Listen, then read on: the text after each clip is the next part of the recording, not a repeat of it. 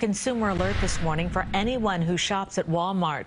The superstore is recalling room spray that may contain a rare and potentially deadly bacteria.